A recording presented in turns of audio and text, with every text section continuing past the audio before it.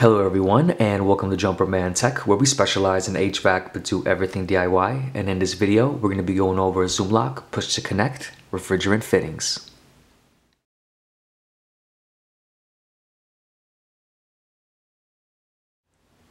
Thank you to everyone tuning into Jumperman Tech. In today's video, we're going to be going over ZoomLock PUSH to Connect Refrigerant Fittings. Yes, that is correct. We no longer need a torch, and we no longer need an expensive crimping tool to connect refrigerant fittings. With this fitting, you can simply push it, and you're ready to roll. Just a heads up, if you find this video interesting or helpful, please drop a like, comment, and subscribe as I come out with new videos every week, and let's get straight into it.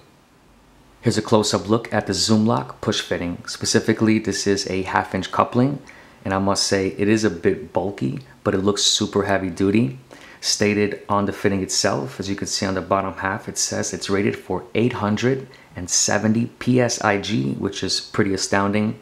It's pretty amazing that they came out with something where you don't need to use a torch, and at the same time, everybody knows those crimping tools are extremely expensive. They are super cool, but they're extremely expensive in the thousands of dollars. We no longer need that tool, and we can simply push to connect. It is absolutely revolutionary. Here's a side profile view of the fitting. As you can see, it looks like there are two side glasses. It's actually clear and you can see through it. This coupling seems to be around the average size, and it is 2 inches. Each end comes capped, and we're going to take a closer look on the inside. There is a clear gasket inside, and I must say this is a very interesting looking fitting. What's really cool about this is that this is actually a removable coupling. So for some reason you mess up or you want to take it off, you can just simply use a special tool that they sell where you could just snap off the coupling and reuse it. It is absolutely genius.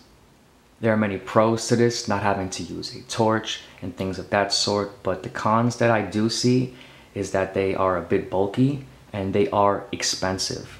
You do need to take into account that you are going to be saving on equipment. You no longer need your B tank, nitrogen tank, your regulators, torch tips, and all these things. At the same time, you're not going to have to run to the supply house to pick up all your gases, nitrogen, oxygen, acetylene, plus having to buy brazing rods. All that stuff is time consuming and expensive. So, you do make your balance there. At the same time, you also don't need that expensive crimping tool anymore. So it's up to you, but from here, I'm going to show you how to install these. They are super simple. Yes, they are push to connect, but there's prepping involved. Here's a quick look at the instructions before we begin. Here is a piece of 1/2-inch tubing with a tubing cutter.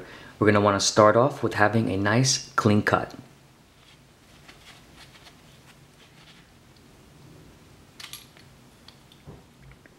From here, they want you to deburr the inside and the outside of the piping. With this tool, you can deburr the outside and the inside of your fittings. Follow the arrows on the tool and at the same time hold the pipe down so you don't get any of the shavings inside of the pipe.